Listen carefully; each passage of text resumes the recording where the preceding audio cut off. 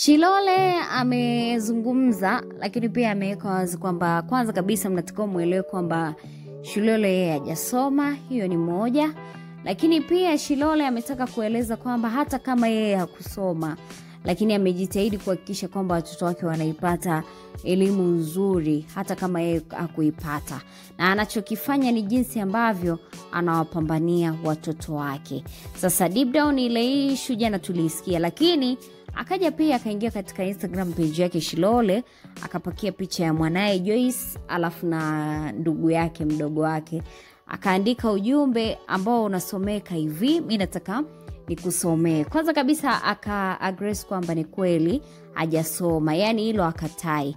Lakini akaposti na akatuambia tumsaidie kutafsiri.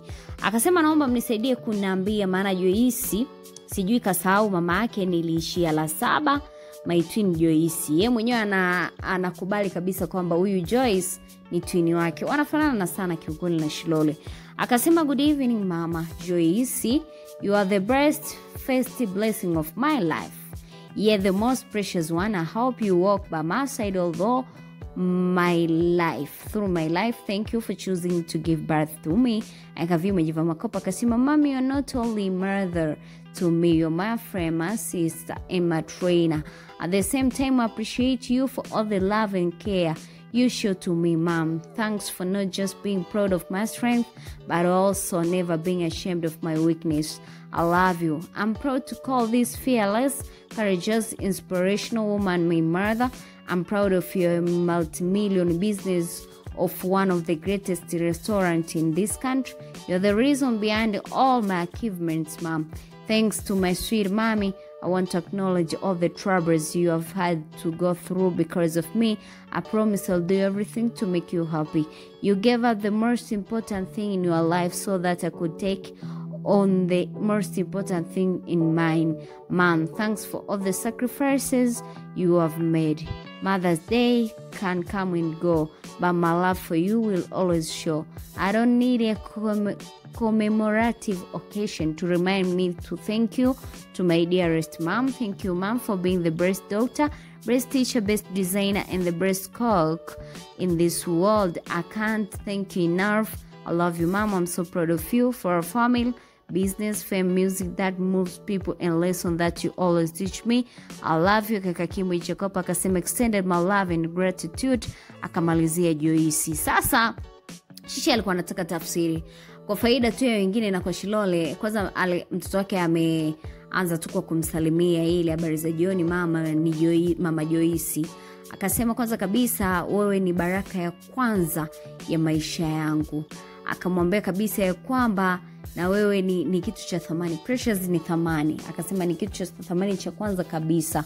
Akasema natumaini unatembea na sisi, unaona ama uko upande wetu maisha yako yote na ya kwetu yote. Na kushukuru sana kwa kuchagua kunizaa mimi, kwa sababu age ambayo alikuwa nayo mama yake by the way angeweza atakutoa ile mimba na nini na nini.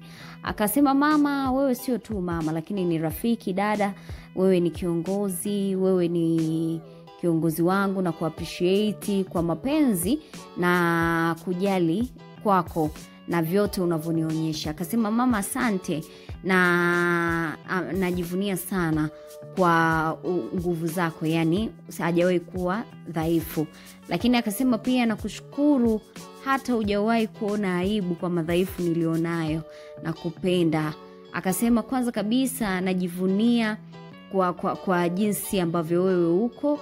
Kwanza ana ile fearless, lakini pia ana ile courage kwa watoto wake, na amekuwa mwanamke ambaye huwa anawashauri sana, lakini pia yeye anavutiwa sana na mama yake. Yani ni moja kati ya mtu ambaye anamwangalia na anamuinspire au anamvutia sana. Ni mmoja kati ya mwanamke ambaye anamvutia, lakini pia ni mama.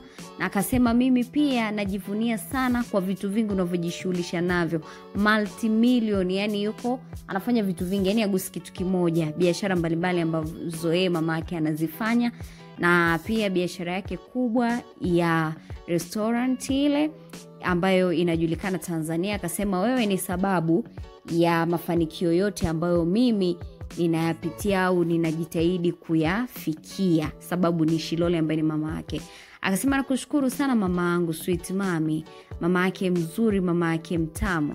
Akasema nataka tu ni acknowledge, yani anataka aweke wazi, yani jinsi ambavyo anamuappreciate, jinsi ambavyo anamfagilia tuseme. Akasema na anafagilia vitu vyote ambavyo alipitia, na pia anavielewa vitu vyote ambavyo alivipitia vigumu kwa sababu yake. Na akasema anamuahidi kwamba atafanya vitu vyote na atafanya kila kitu kuhakikisha kwamba mama yake ana furaha.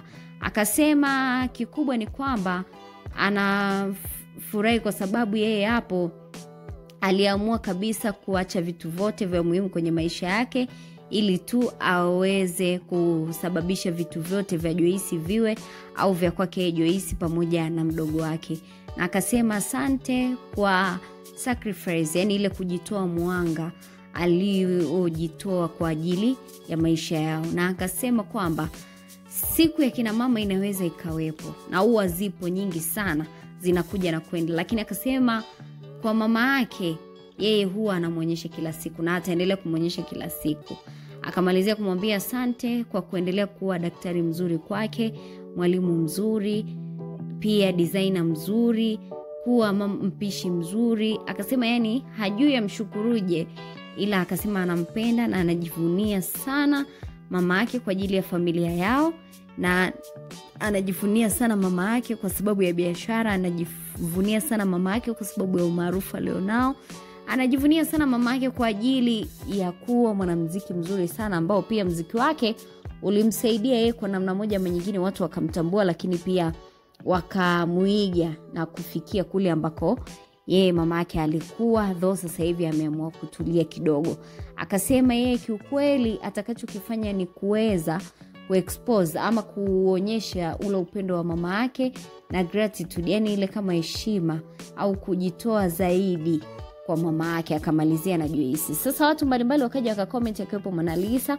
Akasema amesema hivi, kila siku uwe unampelekea chakula Auntie Mona. Alafu Mona akaeka kimo cha kucheka, akasema umekuza mdogo wangu, hongera sana kama mzazi na hisi unavyojihisi, happy birthday to her. Official Shilole akakomenti akasema asante, haya nitaleta chakula na ugali wa muogo. Rosaria akaja akasema maana halisi ya kujizaa ndio hii, hongera shishi. Shilole akakomenti akasema umeona asante. Mawasama akasema she's so pretty kama mama yake, mashallah. Mwingine akaja akamtafsiria ile alichokuwa amekiandika. Basi Shilole akaja akamwambia Msugu Genius, asante sana kaka, nimeelewa vizuri. Akavimo hivyo kushukuru.